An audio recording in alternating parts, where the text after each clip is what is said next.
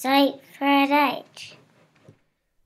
Hey everybody, and welcome back to your Pennsylvania Dutch Minute. I got an email request for a video about my favorite Pennsylvania Dutch idioms.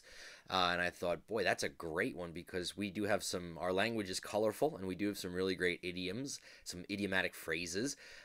So I picked out, how many did I pick out? I don't know, 1, 2, 3, 4, 5. I picked out 5. Are these my absolute favorites? I don't know, but 5 of them, I use these and I think they're very descriptive of us as a people. So let's jump right into them. 5 of my favorite idioms in Pennsylvania Dutch. So we'll start with this first one, of course, hearkening to our agricultural background, and it is Wan ma grumbiere planst, krijgt ma grumbiere. Wan ma grumbiere planst, krijgt ma grumbiere. Translation: if you plant potatoes, you get potatoes.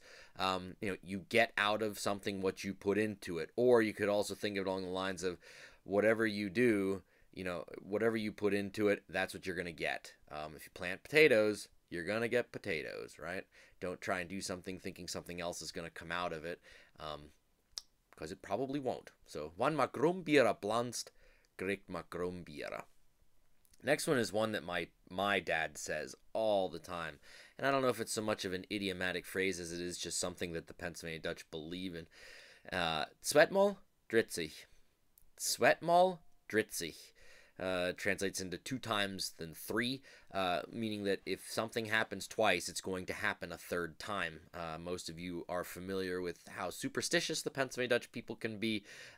This is one that speaks to that. Sweatmal dritzig. Boy, that's one that I was raised on. If it happens twice, it's going to happen thrice, essentially.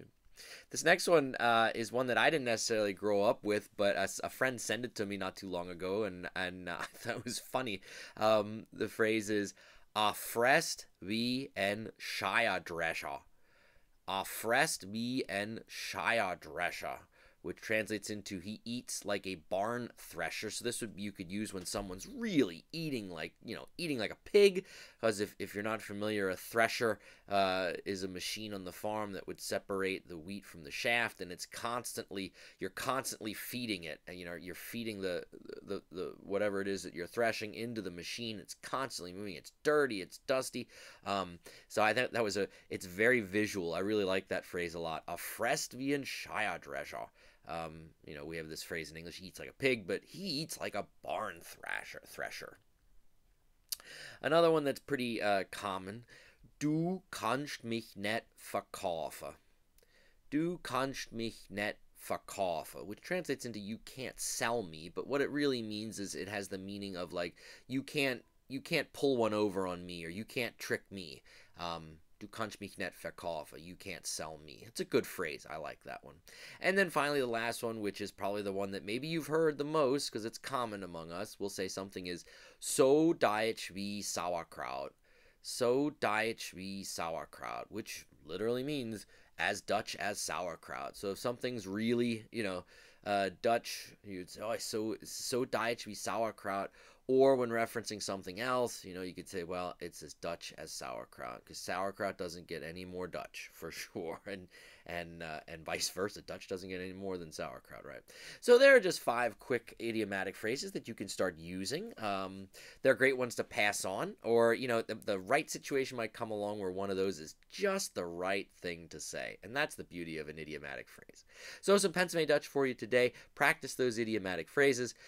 Use them as much as you can. Keep sending me ideas for future videos. I'll gladly put them together. Emails at the end. Subscribe to the YouTube channel if you haven't done so. And until next time, keep practicing your Pennsylvania Dutch and macht's gut. Macht's gut.